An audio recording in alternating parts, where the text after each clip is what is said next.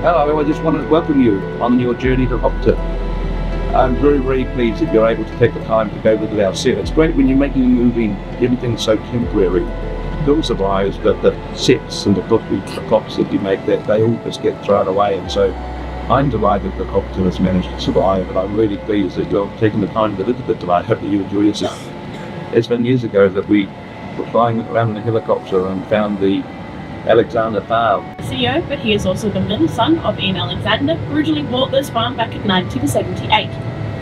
However, though in 1998, Ian Alexander got a knock on his door from a location scout. Now this location scout had one very important job to do. That of course was to find the perfect location for the Lord of the Rings movie set. Now as David Kaimai, the location scout, had originally flown over this farm a couple of days prior to him knocking on that door, he'd found three things. The three things he'd found was a lake, a tree, and a rising hill now known as Bilbo's Hobbit Hole.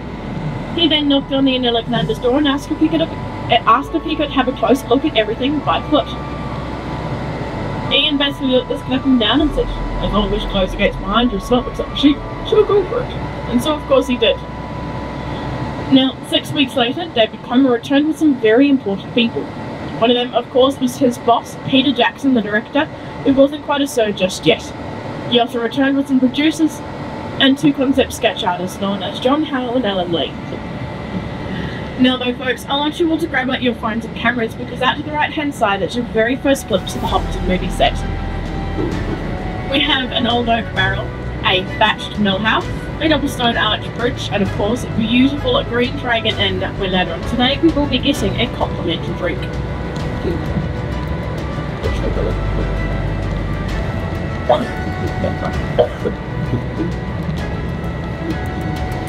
Now back in 2002 is when we first started our tourism business out here.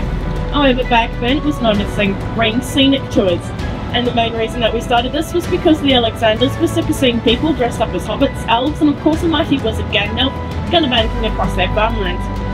The last straw for them was someone dressed up as Gandalf meditating underneath the party tree.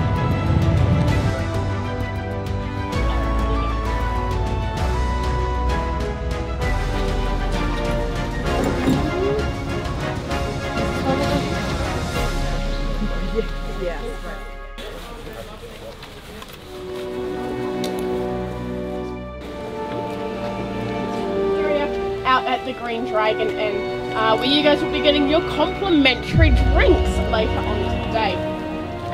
So for those of you who are not with Gate 1, let's go!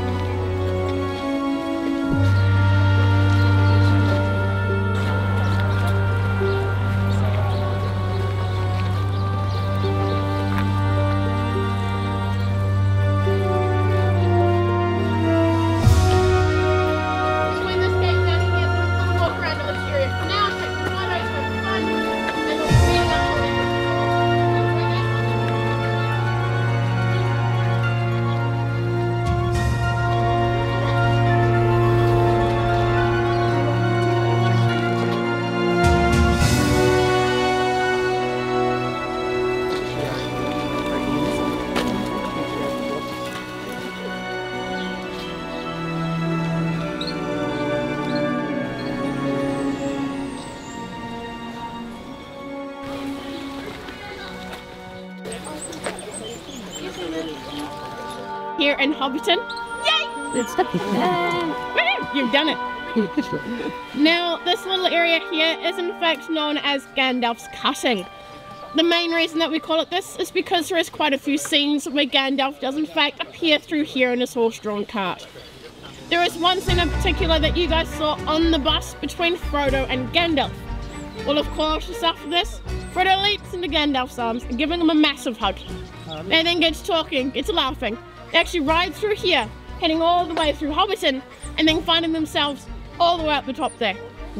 However though, in order to make it look like Gandalf was his respected height, at 7 foot tall, even though Sir Ian McKellen himself stands at about 5'10". Now on the other hand you have Frodo. Now Elijah Wood stands at about 5'5". He is in fact the tallest actor that could play a hobbit at 5'5". Letting you know now folks, I am 5'6". I am officially too tall to be a hobbit. However, hobbit out here in Hobbiton, not too bad. Now hobbits are meant to be about 3'7", which is pretty much up to my hip height, by the way. So in order for us to create this height difference between our two characters, we did in fact have to place our two actors in a specially designed cart that was longer and skinnier and could fit through these pathways, but that could also fit Gandalf all the way up the front next to the cameras, and Frodo sat 3 meters behind them. Now this here was used to create what we call forced perspective. It is of course making you see it one way when in actual fact it is a completely different way. Now as you may have noticed, we definitely use forced perspective out here with our Hobbit holes. So we have a nice big yellow door up the back there. Now that has been made to 90% scale and it's perfect for you guys here wanting to be Hobbit height. However though, if you are sick of looking short in your photos, I know I am, and you'd like to look a little bit taller, come and stand in front of one of our smaller doors. Now the majority of what you guys will be seeing today are these smaller doors, like the ones down here, the red and the green and blue ones. Now these ones have been made to 60% scale and is perfect for you guys wanting to be Gandalf height. So there you go folks, that is of course that forced perspective. Now as I said, maybe, there are in fact 44 Hobbit holes for you guys to see today. Alright, that's quite a lot of Hobbit holes. Now you guys have seen 4 doors. Now we're gonna go see some more doors. Are you ready? Ah ha ha ha. I know I'm really funny, aren't I? Ah ha ha. So if you're ready folks, grab up those phones and cameras once more and let's make it way through to the Dell. Let's go guys.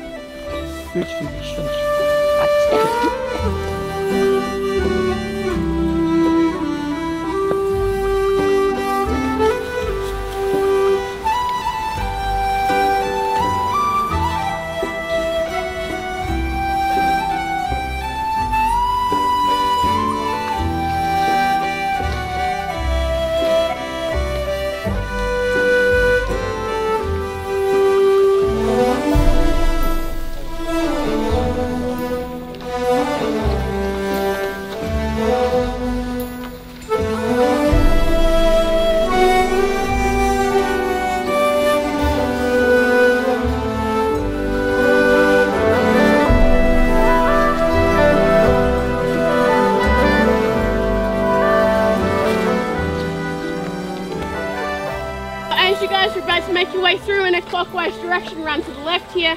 I want you guys to have a bit of fun and try and find 2 of our Hobbit holes just in this area here. The first Hobbit hole I want you guys to find is in fact our beekeeper Hobbit hole. Now if you guys cannot spot that from here, either you've got someone in front of you or you might need to get yourself a new pair of glasses. The second one that I want you guys to find is a little bit trickier. See, this guy here does not like people, but he loves his bottles. He is in fact the town drunk. Now of course, every town, village, family does have one. If you don't know who it is, well hey, it could be you. Those giggling, I think I know who it is in your family. Now please folks, have some fun. Find those 2 Hobbit holes and they'll be meeting by the woodcutters area over there very shortly. So please, head through. Did you want to tie your umbrella string back around?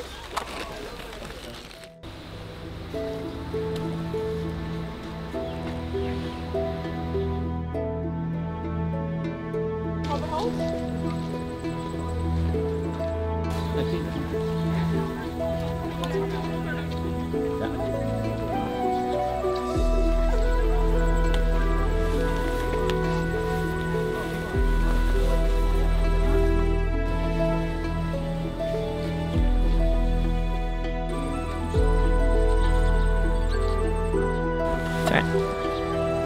Right, here we are in Hobbit Town, Hobbiton. checking out some Hobbit holes outdoors.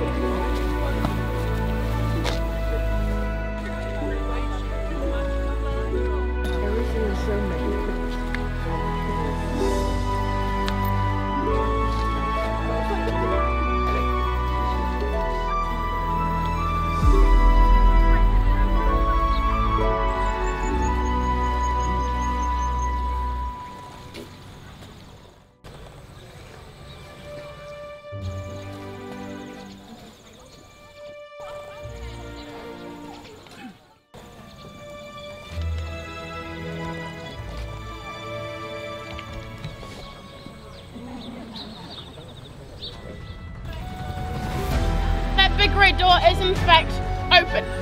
What that means for you guys is that you guys can actually stand inside that door and grab some really cool family, friend, couple photos. However though, remembering I will be outside ready to help you guys with these photos.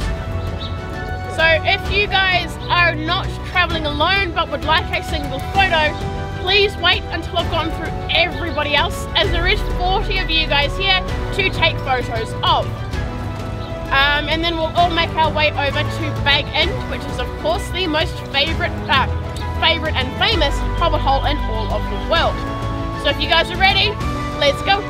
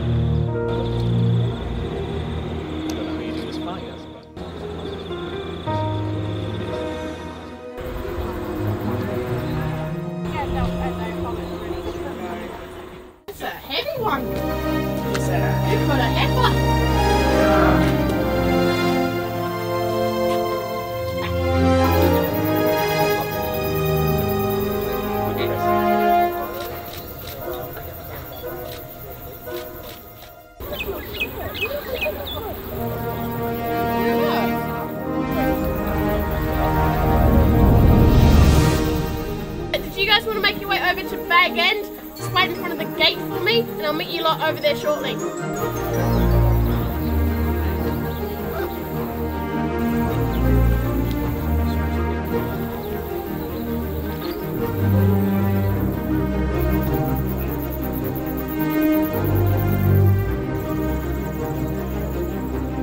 This is Bag End. It is in fact the biggest Hobbit hole in all of the Shire. It is also the one on top of the hill. Now in Hobbit society, that does in fact mean that the Bagginses who live here are actually quite wealthy. See, these guys can afford 12 windows on their Hobbit hole, whilst everyone else can afford 1 to 2, or maybe even sometimes none at all. Now as these guys have 12 windows on their Hobbit hole, this means that these guys have a 180-degree view Hobbit hole here.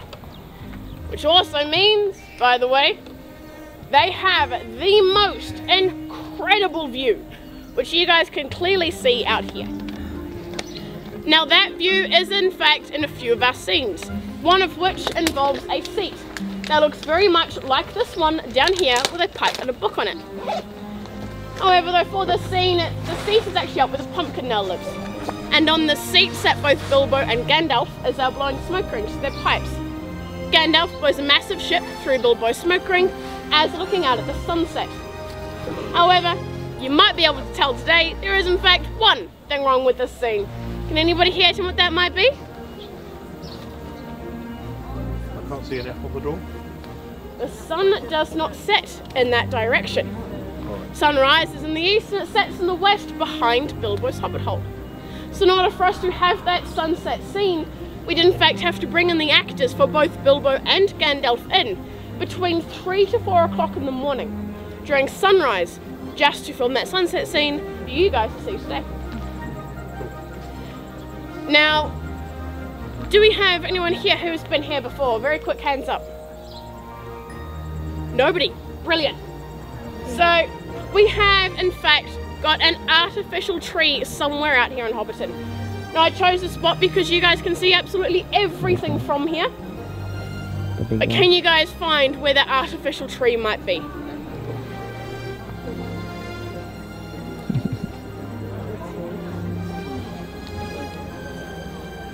It seems too perfect, too good to be true. It is in fact this one right up here on top of the hill. Now that entire tree is meant to be an oak tree. We had a mould made of an old oak tree to create what you guys see here today. Now if this tree was real, the roots would have buried deep and that house would be no longer. Now this entire tree has been made with a steel frame, silicon and expanding foam, and currently has around 250,000 plastic leaves attached to it. However though, during Hobbit filming days, these leaves were in fact made from silk, shipped in from Taiwan, and there was 376,000 of them on this tree. Unfortunately, we found out the hard way that silk bleached quite easily in the sun. So we did in fact have to bring in some volunteers to spray paint these leaves back and front the right shade of green. Well, it took them 4 days to do. And then of course, years later, all of their hard work was completely torn out, and these plastic leaves were then placed in. So there you go folks, the magic of movie making, eh? Now, for those of you who have taken your bag-in photos, congratulations. You guys can make your way down towards the water pump, grab yourself a drink of water, just try and stay off the grass for me. Those of you who have not yet taken your photos, please do so and meet me down there very shortly. Thank you guys, see you soon.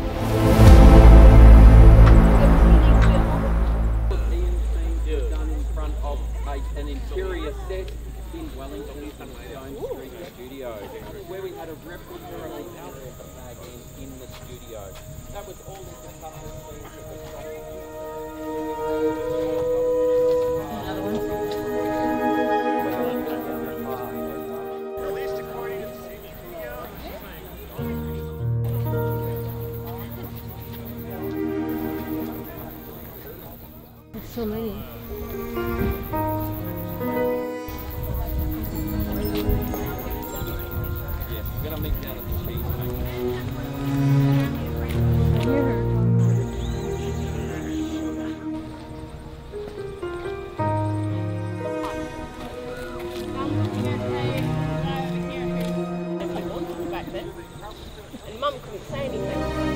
Now in this scene it also involves two very cheeky, very mischievous little boys known as Merry and Pippin. Now these two decide to steal one of Gandalf's massive dragon fireworks. They set that off underneath a tent that was set up over here by the party tree. Now this is the original tree that they found back in 1998 and it is still here to this day, luckily. Now that firework ends up going off. That tent ends up going sky high. However though, when that firework does go off, there are some pyrotechnic sparks that come off it because of course it is an artificial firework. But there is a scream that is heard.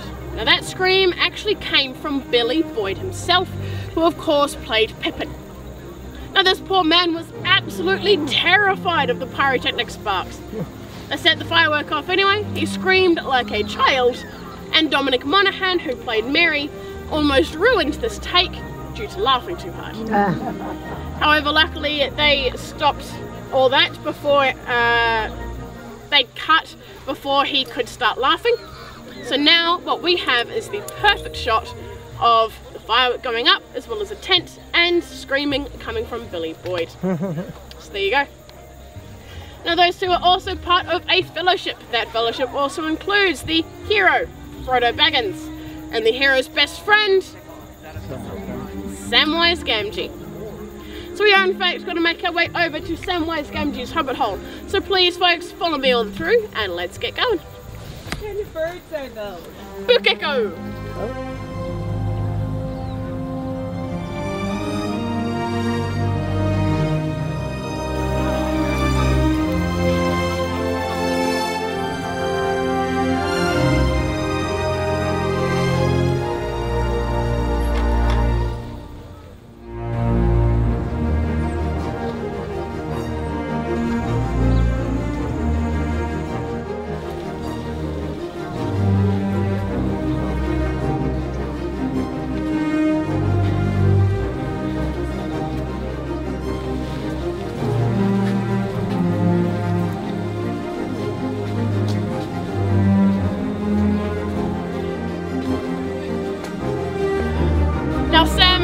Saying goodbye to his friends, they sail away. He then come back home up this pathway here, and a little girl comes out this gate, down this path, and gives him a massive hug. Now, as we all should know, Sam was in fact played by the incredible Sean Astin. What some of you may not know is that little girl was played by his daughter. Now that little girl is Ali Astin. At time of filming, she was about 3 to 4 years old. She is now 27 and has just graduated from Harvard University. So she wise. But sorry, that was a really bad Samwise joke. Those of you who have just caught on, it's okay. Now, there was a baby in Rosie's arms. That little girl was 6 to 8 months old, and yes, that was Sarah McLeod's real child as well. Sorry to say folks, but she today is now 24 to 25 years old.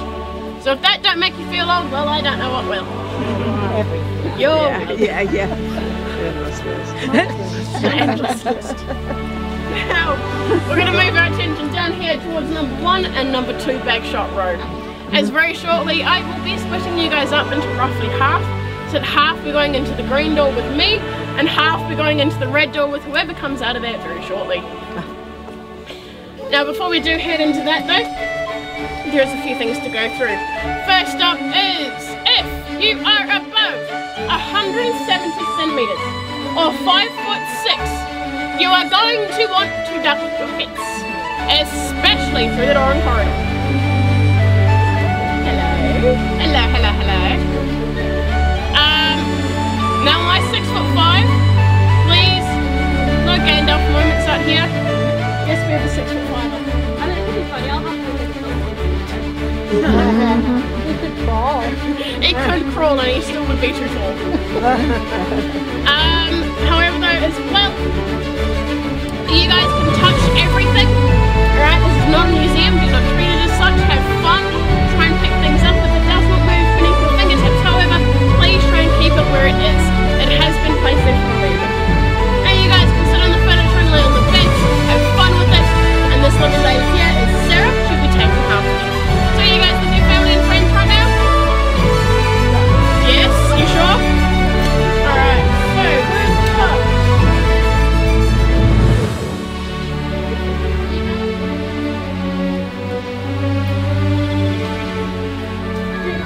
And green umbrellas folks, if you have a green umbrella.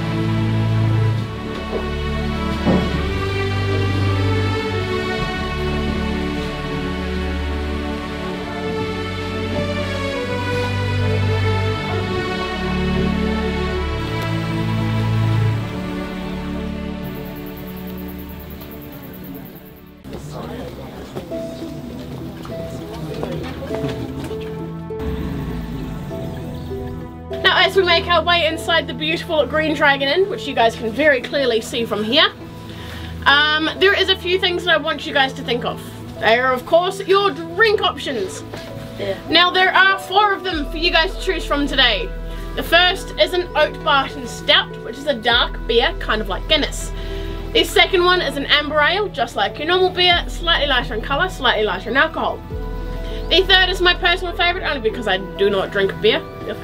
It is in fact the alcoholic apple cider, still very tasty, and still for everyone over the age of 18. I can see you looking at Dad like, can I have a sip of yours? Now the fourth one is for those who are under the age of 18. Yeah. Or for those who just do not feel like drinking alcohol today, we do have a nice cold non-alcoholic ginger beer. Ooh. And also it is perfect for those who are not quite ready yet, I guess, for our windy roads. I don't like our windy roads either. So yes, they also help with nausea, funnily enough. So we'll be inside for about 20 to 25 minutes, which gives you guys plenty of time to finish off your drinks. Head up to the bar again if you guys would like to purchase a second one. You're more than welcome to. There is also a food counter available down there as well for you guys to purchase some very delicious food. And yes, it is all made in-house by our lovely chefs. So if you guys are ready, we're going to make our way down towards the Green Dragon and let's have some fun with it. Let's go. Open the gate. Open the gate.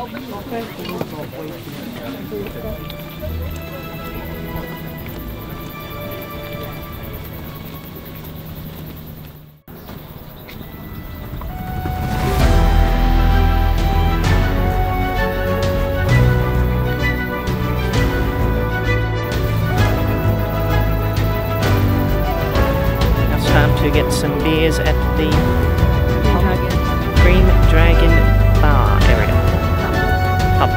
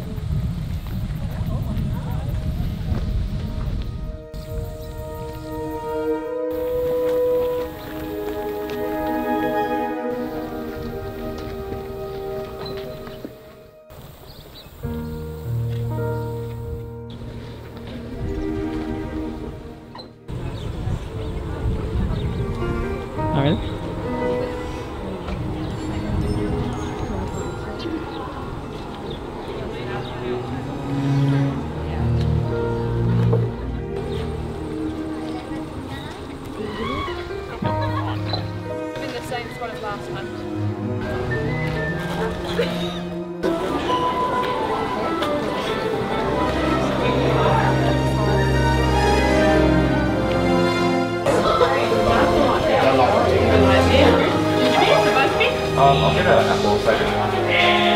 You want to take a ginger or apple? Is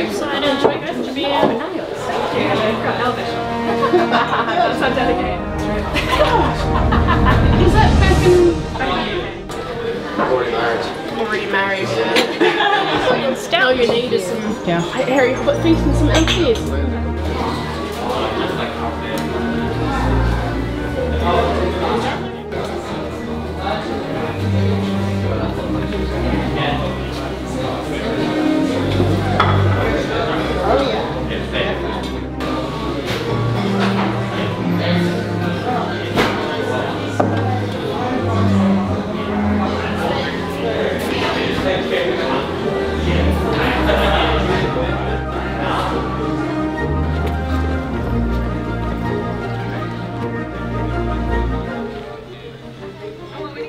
Lanterns are nice.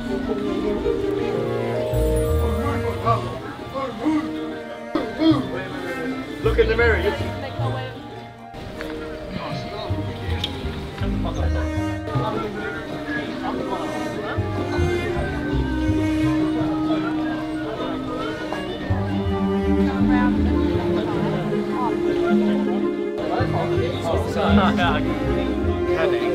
They just went past flying the Green Dragon, but it looks like they see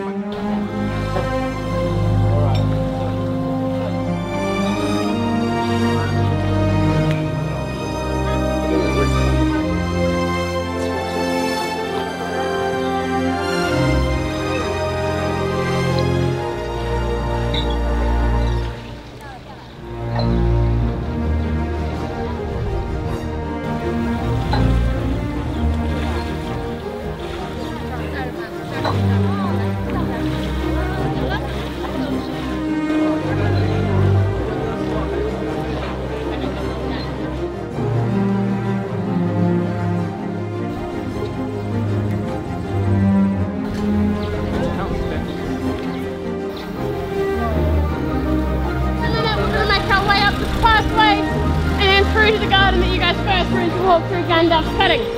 So please, stay with your family, stay with your friends, and let's head through. Let's go, guys.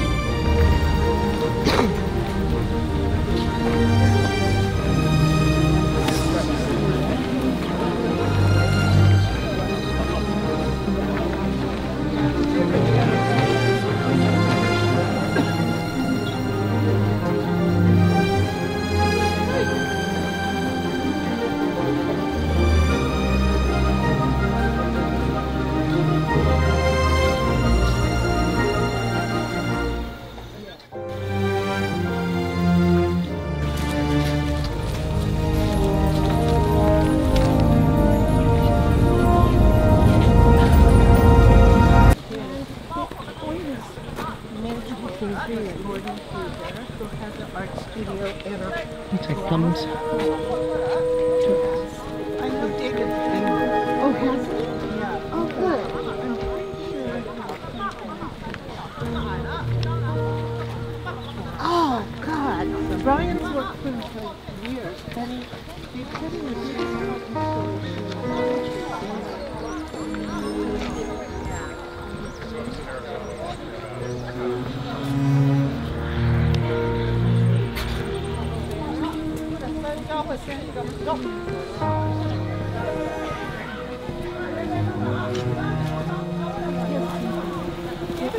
not interested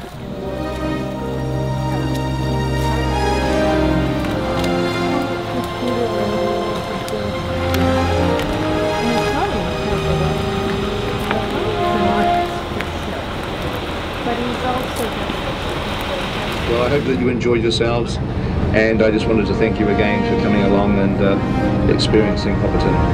Very, very proud of that. There's some little special magical places, I'm sure you'll agree, down here at the bottom of the world.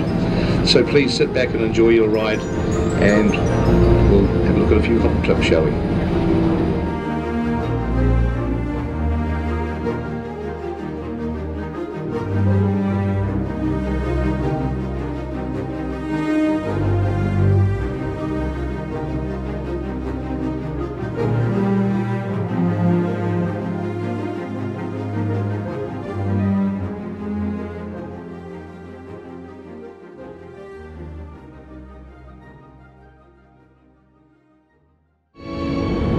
Thanks for making us part of your Middle-earth experience. We wish you a safe journey throughout New Zealand and hope you come back to see us again soon. You're welcome anytime. Don't bother knocking. And remember what Bilbo used to say. It's a dangerous business, Frodo. Going out your door, you step onto the road, and if you don't keep your feet, there's no knowing where you might be swept off to.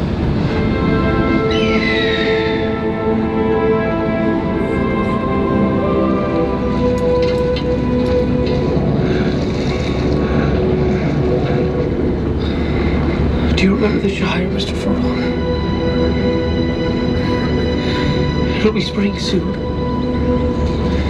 The orchards will be in blossom, and the birds will be nesting in the hazel thicket. And they'll be sowing the summer barley in the lower fields, and eating the first of the strawberries with cream.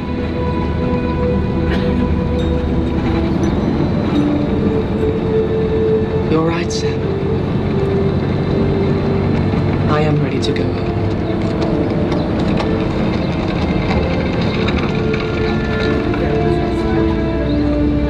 And thus it was, in the fellowship of the ring, that eternally bound by friendship was ended.